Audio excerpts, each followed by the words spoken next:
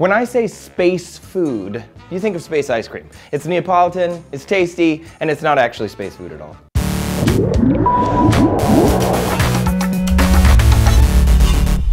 Hey space enthusiasts, Trace here for D-News. You remember this stuff, the space ice cream that you got at the Lafayette County Children's Hands-On Science Museum store or whatever? Well, I hate to ruin your childhood, but they don't eat that crap in space. Food in space has been a concern since the beginning of space travel. John Glenn ate some food while orbiting the planet in Friendship 7 back in 1962.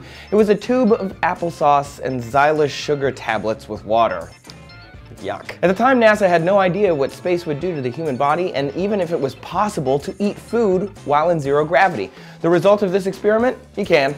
Yeah, you can eat food. Though, the consensus was that food was pretty gross. Space food really reflects the era of the space travel. As NASA learns more and more, we see the food get better and better. The problem with food in zero gravity is that crumbs and pieces can float away when not managed. And these little bits can mess up the equipment and even be inhaled accidentally and cause choking. It's serious business. So we started with this gross tube food, but by the late 60s we had freeze-dried food, which means food that was cooked, packaged, quickly frozen and dried. So all you had to do was add water. By the Apollo mission, we had rehydrated food. Came in a bowl with a zipper on the top, had a little spoon, and the wet food would stick to the spoon so it didn't float away. As missions got longer, stretching into days and weeks, they couldn't eat out of a tube or a little bowl the whole time. Astronauts needed more calcium and vitamin D to keep their bones strong in microgravity and less iron because your body makes fewer red blood cells in space. If you eat too much iron, it would build up and cause health problems. Today, astronauts have 74 different dishes and 20 different drinks, including teas and coffees and all sorts of stuff.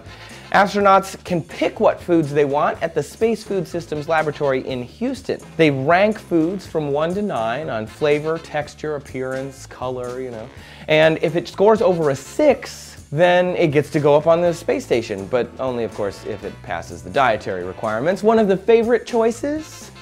Shrimp cocktail. The astronauts might even be required to maintain a hydroponics garden someday to grow their own food on extra long trips. Just like on Star Trek. Think of Mars length, 3 to 5 years. At that length, making the food on Earth and shipping it up there isn't the hard part. It's making the food last long enough. So they heat treat it and they irradiate the packages and they do everything they can to kill the bacteria. Don't worry, the radiation isn't dangerous. It's cool, they checked. Aside from normal foods like brownies, mac and cheese, beef stroganoff, comfort foods.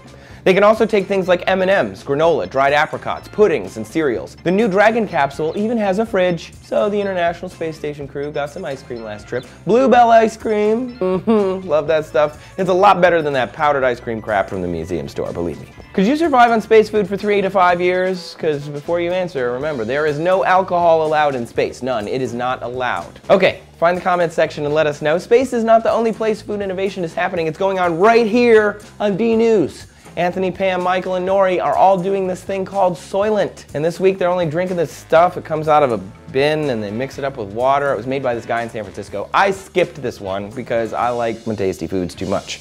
They are doing this and they are doing daily diaries. Check them out on our Facebook page. Thanks for tuning in to D-News, everyone. Bon appetit.